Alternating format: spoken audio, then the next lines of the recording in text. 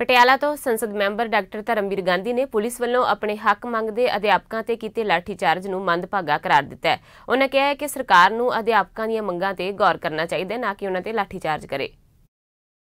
Teacher साहबान की उन्होंने लैके आज जो पटियाले में मुजाहरा कर रहे टीचर के उत्ते जो सरकार ने तशद्दद किया है, मैं इसकी घोर निंदा करता हाँ।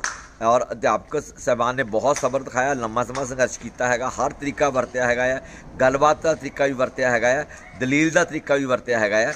और 10 वार मुख्यमंत्री वालों गलबात करने भरोसे के बावजूद सरकार ने गलबात करने की बजाय अज डांगा वराउण का ते तशद्दद करने का राह चुनिया है, जिहड़ा कि किसी भी जमहूरी मुल्क में जिसकी इजाजत नहीं दी जा सकती है। सरकार नूं इस जो तशद्दद कर रही हैगी है अपने मुलाजमों अपने दूजे जो वर्ग ने अलग अलग संघर्ष कर रहे हैं, चाहे टीचर ने, चाहे